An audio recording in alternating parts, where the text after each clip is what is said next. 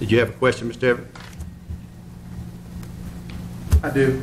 Part of our deficit was also $20,000 for fire protection, and that was just an increase. Have you all considered that, or is it separate, or is this just for police protection? Well, in this particular situation, we were looking at the police protection. Mr. Pritchard, that not been considered, or had that been considered? I think the budget we were requesting was $20,000 for the fire protection and $80,000 for the police. Mr. Chairman, if you'll look at Note C on your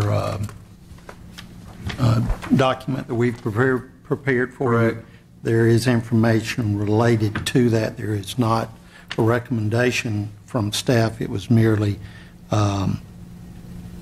information. If you look at the suggestions at the bottom, you see the reference to the crash rescue.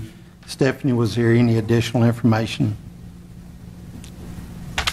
Yeah, on the crash rescue, based on the information we had, the additional was $20,000, and of course then the county share would be half of that, which would be $10,000.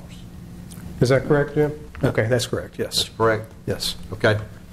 Would we amend the motion then to go ahead and pick up the $10,000 for the crash rescue as well?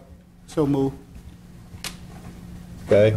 I amend my motion to include. Well, maybe what we should do then, if we have the motion and that's been voted on and that's done, to do the security, then let's entertain a new motion to